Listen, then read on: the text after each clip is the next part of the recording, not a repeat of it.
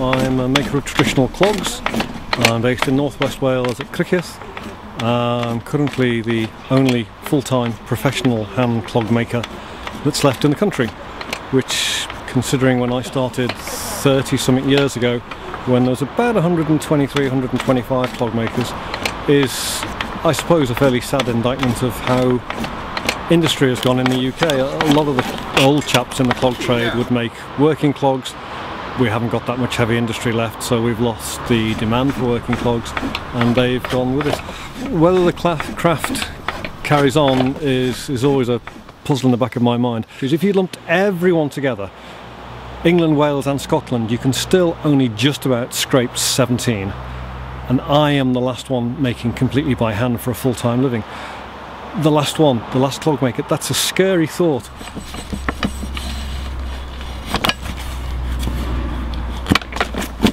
There's not an NVQ in clog making.